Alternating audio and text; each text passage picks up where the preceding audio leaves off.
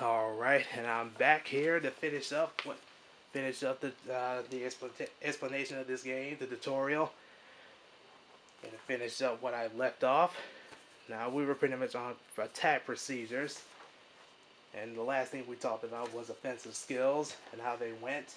Right, for each offensive skill that you use, wherever you are, 5 spaces across from where you're facing.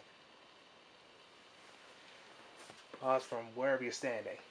Not where you're facing, where you're standing. Right. Keep in mind that not all, oh, I'm reading the wrong thing. Okay, here we are. When an enemy is defeated, you pretty much remove it from the board. Pretty much just put it aside for now. And when you're declaring an attack, your stats pretty much also come into play. Kind of like, for example, if your attack is greater than an enemy's defense, the enemy takes direct damage. Basically, full damage. If your defense is greater than an enemy's attack, you take half damage. And your special attack is greater than the enemy's defense, or if your defense is greater than the enemy's special attack, well, pretty much the same results when using attack and your defense.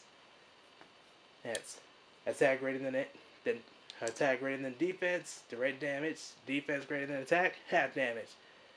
Also, if your attack is equal to an enemy's defense, then it results as a clash and no damage is given or taken. Now, we go into stats. Every player has the same amount of stats on their player card. The stats are HP, attack, defense, and special attack. And this player card is supposed to show what it says, but my camera here isn't showing the quality that well, so at least you'll know that everything is pretty much just written here. All your stats, your energy, and and pretty much the number of the player. Now, HP shows how much your player can last throughout the game. Attack determines your regular attack power. Defense helps with having damage against weaker attacks. And special attack helps out with powering up your special attacks. And you may notice that you have a 0 for special attack on your card. The 0 can be increased through stat booster or upgrade cards and add power to the offensive skills that you buy. If the offensive skills alone is pretty much enough to... The offensive skills pretty much alone have their own kind of power. So when you get that and you upgrade your special attack, you're pretty much putting 2 and 2 together and just making your special attack, making your offensive skill even stronger. So, and there's also energy on your player cards, which is considered another stat, but is not determined by numbers. For each player card, there are 7 dots of energy. Energy relies on using offensive skills, or supers and ultimates. Super moves use 1 dot of energy, ultimate use 3 dots of energy. Energy is not available to enemies. Every player starts off with 7 dots of energy. Enemy stats are more diverse from the weakest to strongest. The red enemies are the easy ones with 1000 HP, 500 attack, and 200 defense. And they're the red ones here, all laid out here. The blue enemies are the intermediate ones with 2000 HP, 700 attack, and 500 defense. All of these right here. And the purple enemies are the strongest ones with 3000 HP, 900 attack, and 800 defense. Definitely the toughest ones, which is why there's just only 4 of them. When these enemies are defeated, players can gain money for a certain enemy they defeat. The red enemies give out 1000 Z, and if there isn't a 1000 Z, you get 500. The blue enemies give out 1500, and if there isn't 1500, you get 1000. And the purple ones that you defeat, you get 5,000. And if not 5,000, you get these. You get 1,500. Cities also have a set number of HP, which is 10,000. If they're destroyed, they can no longer be used as healing stations. Like if this city here was destroyed, it can no longer be used as a healing station. It's just a regular spot.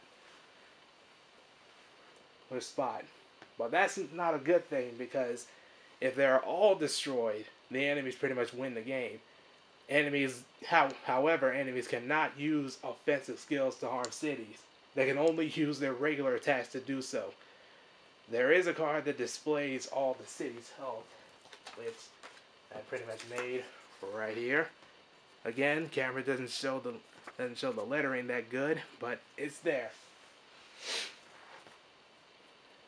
If a player gets to a healing token, like if the green one went right here, if he gets to the healing token right here, all of their health will pretty much be restored, even with health upgrades that you buy. So now we get to the goals of the game. Players win by defeating all enemies, or the players pretty much win by defeating every enemy off the board, or they lose by all players being defeated by every enemy, or each of the cities are destroyed. All of the cities are destroyed. And I guess I might as well give them my final thoughts. Though I say that this is a co-op game, chances are some players might not think it will be truly co-op, though it still kind of has that feeling.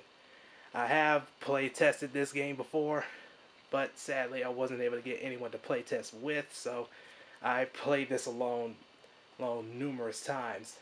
And the time it took was pretty long, but it came along nicely as it went by and reached the end. The heroes won, of course, though I bet the game could go at a reasonable time if more people played this game, because everyone has a different speed reaction when it comes to making choices.